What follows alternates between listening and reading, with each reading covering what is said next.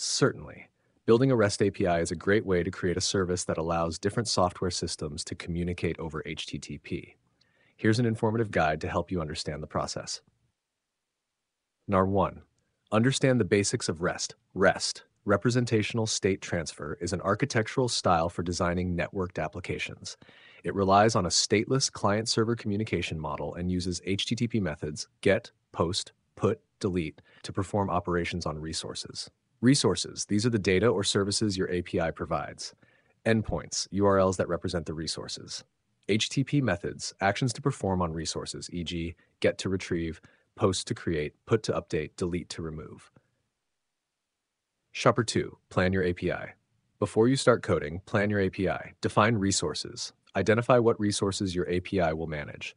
For example, in a library system, resources might be books, authors, and genres. Design endpoints. Decide how clients will access these resources. For example, books, authors ID, etc. Determine data format. Most REST APIs use JSON for data interchange, but you might also use XML or other formats. 3. Choose a technology stack. Select technologies and tools to build and manage your API. Programming language, Python, JavaScript, Java, Ruby, etc. Framework. Framework, Node.js, Django, Python, Spring Boot, Java, etc. Database, MySQL, PostgreSQL, MongoDB, etc. if your API needs to store data. API documentation.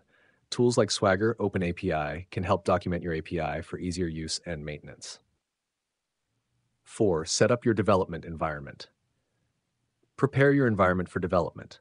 Install dependencies. Install your chosen programming language and framework. Set up version control. Use Git for source control to track changes and collaborate. Configure development tools. Set up a local server, database, and any additional tools you'll need. Hash 5. Implement your API. Create your API based on your design. Define routes. Set up routes that map to your endpoints. Handle requests. Implement logic to handle incoming requests and perform operations on your resources. Manage responses. Format and send responses back to the client, including error handling and status codes. 6. Test your API. Ensure your API works correctly. Unit testing. Write tests for individual functions or components. Integration testing. Test how different components of your API work together. Manual testing. Use tools like Postman or curl to test your API endpoints. 7. Document your API. Good documentation helps users understand how to interact with your API. Endpoint descriptions. Explain each endpoint, including methods, parameters, and responses. Examples. Provide sample requests and responses. Error codes. Document possible errors and their meanings. 8.